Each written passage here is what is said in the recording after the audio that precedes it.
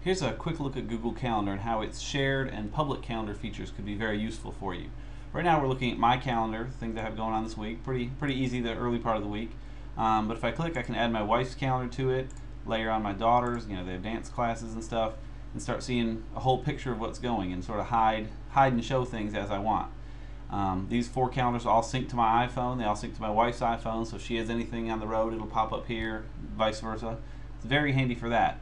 And then even better, you can add other calendars. And I have, for example, here's my designer I work with. I can click hers, and she chooses to only show me free and busy time for her, which is good. So if I know not to schedule a meeting for us at that time or whatever.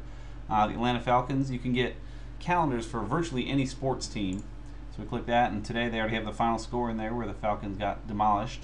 If I jump ahead to next week, you got Saints Falcons. I know it's at 1 o'clock, and they're going to get demolished there too probably.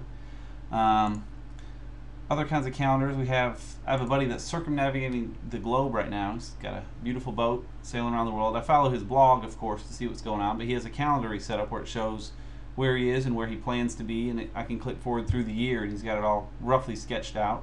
That's pretty cool. The U.S. holidays is exactly what you would expect, U.S. holidays.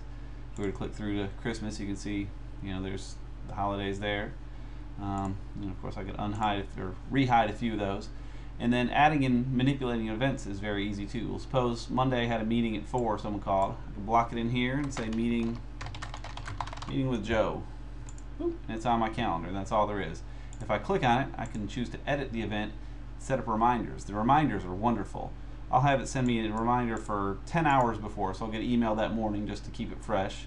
I'll have it send me a text message 30 minutes before, so that way it'll remind me in case I get busy with some work. It'll send me a text message and whew, gotta go, hit the road, make it there in plenty of time.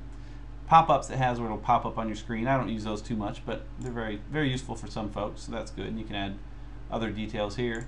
And that's really it. And then if Joe calls me and says, ooh, we need to slide that meeting to 3, I can say, okay, no problem. Slide to 3, it's synchronized up. It's wonderful. So there you have it. There's Google Calendar in a nutshell. Hope that helps. Thanks.